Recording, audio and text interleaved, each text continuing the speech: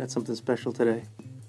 This is the Beringer Private Reserve Cabernet Sauvignon 2015. This is a wine that is consistently one of the greats of Napa Valley, year after year, and 2015, such a great vintage. And this wine was a huge success.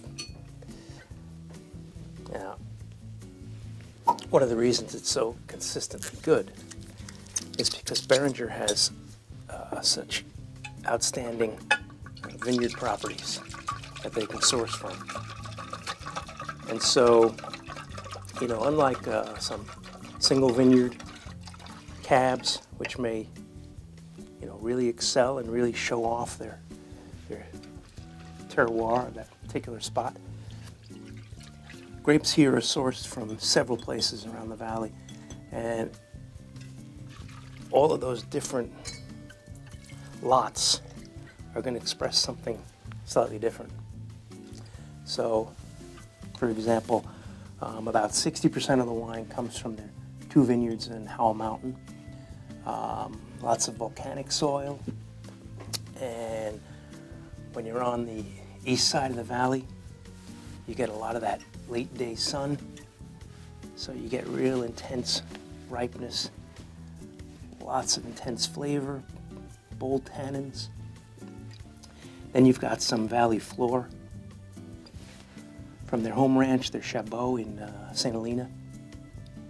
Those grapes are going to be a little bit more subtle, a little more balanced, still going to show all that richness.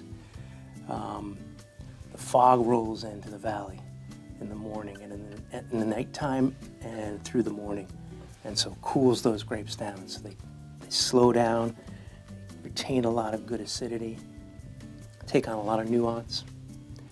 And then they have some grapes actually from the other side, Mount Veeder and Spring Mountain.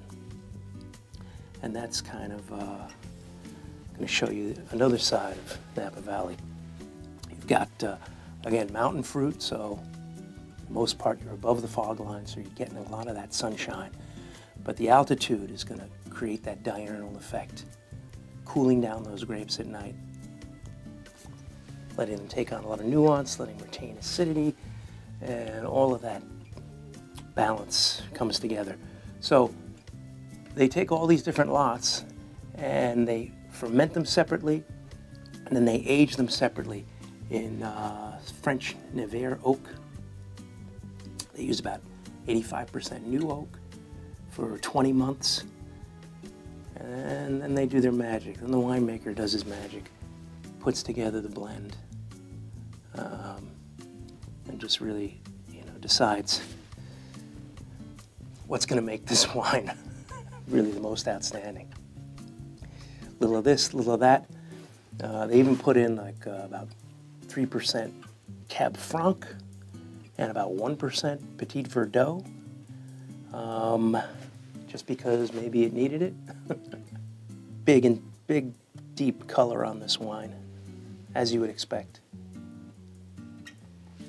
Yeah, lots of aromas already coming out of the glass. So I'm getting those like baked cherry, really nice sort of nice spice. Yeah, a little bit of exotic spice, Indian spice. Yeah, there's a little bit of toast under there. Yeah, a little bit of like a smoky, toasty note, along with lots of cherry and lots of black currants. Maybe a little hint of like licorice, like sort of a menthol-y licorice note. Let's try it.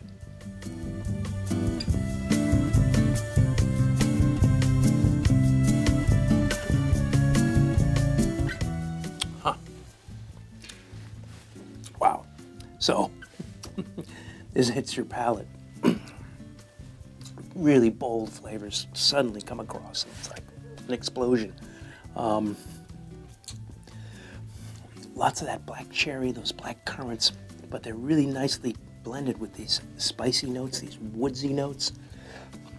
Sort of that Indian spice, there's toastiness, a little bit of that menthol.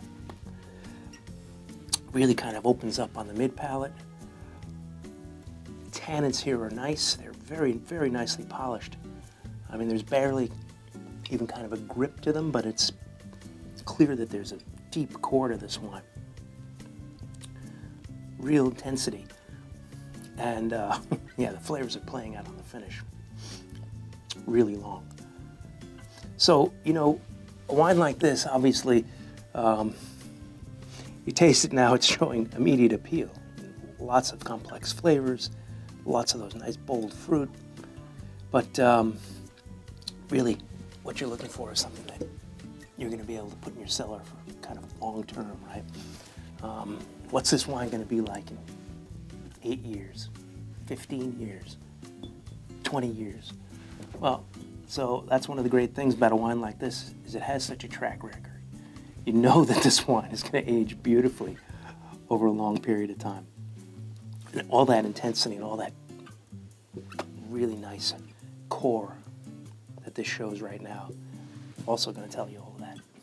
Anyway, happy drinking.